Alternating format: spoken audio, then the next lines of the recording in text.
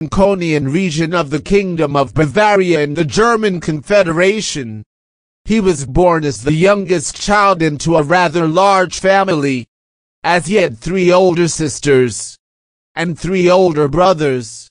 Most of Levi's siblings came from his father's first marriage, but she had died in 1822.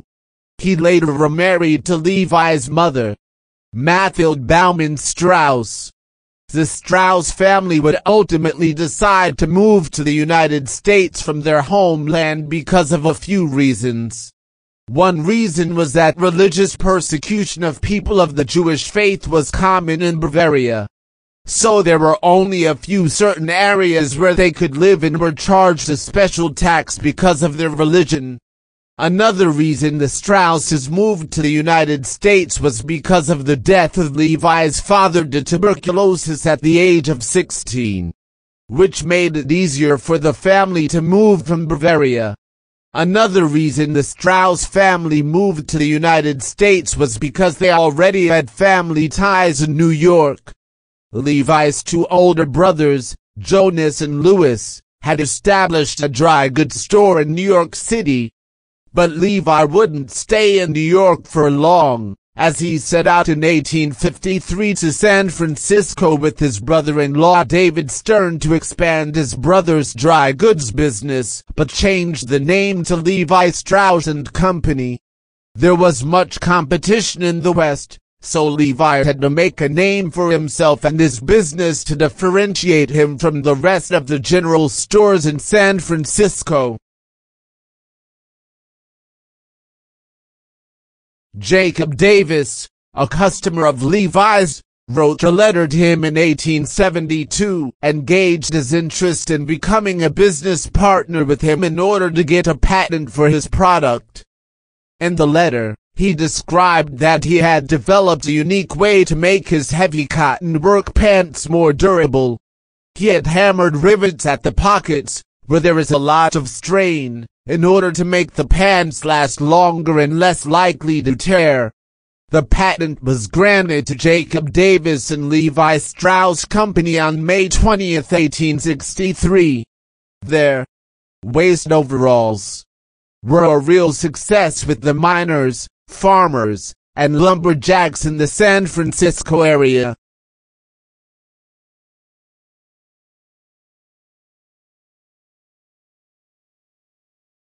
Levi's blue jeans hadn't always been the household name we know today, as there was a refined market for them. Initially, the only people who really bought the jeans were hard laborers, which made sense as they were made with that purpose in mind. But it wasn't until Western culture started to become assimilated into Eastern culture that blue jeans started to gain recognition in the East Coast.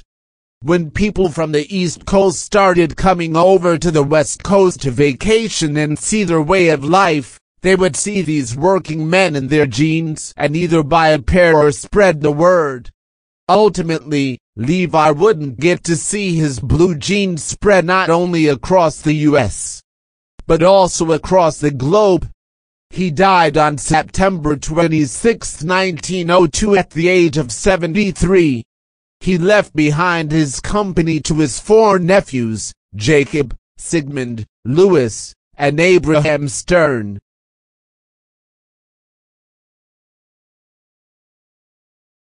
A new market had presented itself about 40 years after Levi had died. Clothing for the defense men of the United States. This was undoubtedly big for the company.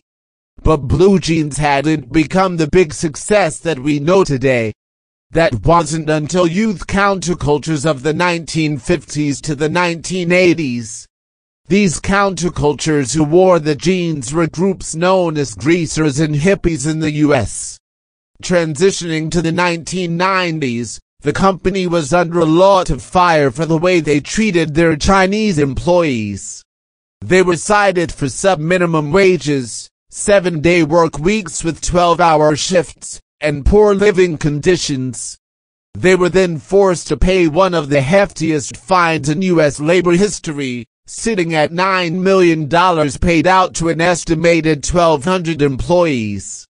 Transitioning into the 2000s, Levi's had closed their Valencia Street plant located in San Francisco, which had been there following the San Francisco earthquake of 1906.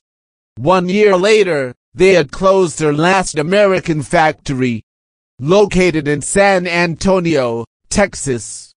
This would mark the end of an era, as Levi jeans had been produced in the United States for 150 years. But shortly after the last factory closed, a new factory that exclusively made higher-end, more expensive jeans opened up in the United States.